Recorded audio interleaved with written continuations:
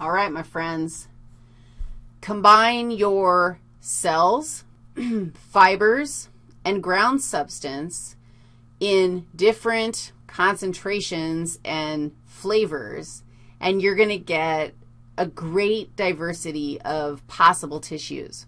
So I'm going to show you how we break down connective tissues.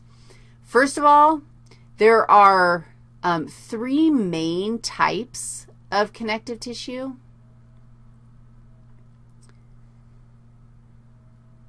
I hope I am giving myself enough room. There is connective tissue proper. This is your, like, traditional connective tissue. When you think of connective tissue, you think of connective tissue proper. You don't really think of structural connective tissue. In fact, structural connective tissue is, it's just kind of surprising, but tell me, I've already told you what an example, a couple of examples, all the examples are. Bone and cartilage, that's your structural connective tissue. And then you have fluid connective tissue. Who's my fluid connective tissue? There's only one of those clowns. And let's just fill it in right now because we can. We know who that guy is. Blood is my only fluid connective tissue. That's cool. Let's do structural connective tissue next because bone and cartilage actually are logically, like, they're really similar to each other. So our two kinds of structural connective tissue are bone and cartilage. And bone and cartilage, my homies, there are actually three. There's two bones and three cartilages. Bone can be compact or spongy.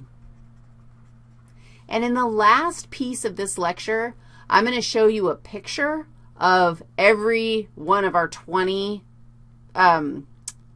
connective tissues, and I'm going to talk you through, like, how we're going to tell the difference. Like, what's the difference between compact bone and spongy bone?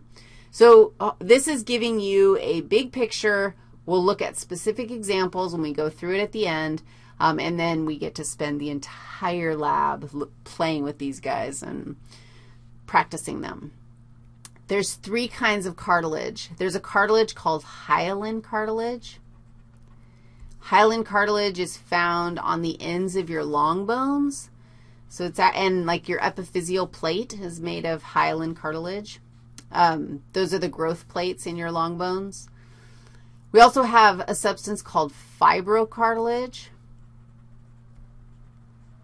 Fibrocartilage is super tough. Like, the fibers in fibrocartilage are crazy, strong collagen fibers.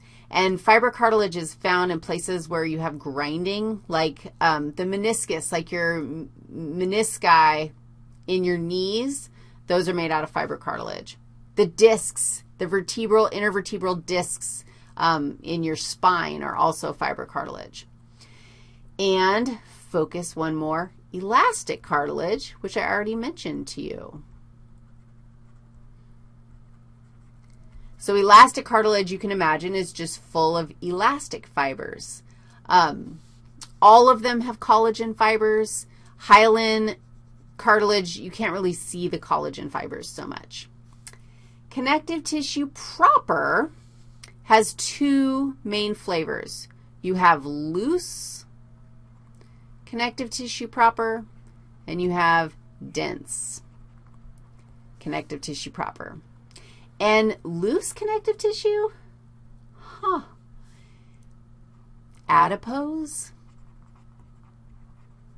is an example of loose connective tissue, and areolar connective tissue is an example of loose connective tissue. Sometimes areolar connective tissue is called loose connective tissue. So if you see something where somebody's like, dude, look at that loose connective tissue, you can know that they're going to probably be talking about areolar connective tissue. Dense connective tissue also comes in two flavors. We have dense regular and dense irregular connective tissue. And dense regular and dense irregular connective tissue both have really big, significant collagen fibers, but in dense regular, all the collagen fibers are going the same direction, and in dense irregular, they're not. Now, our last two tissue types, muscle and nervous tissue, we're not going to break it up because the functions and the structures and the different types, they're not nearly as complicated as epithelium or connective tissues.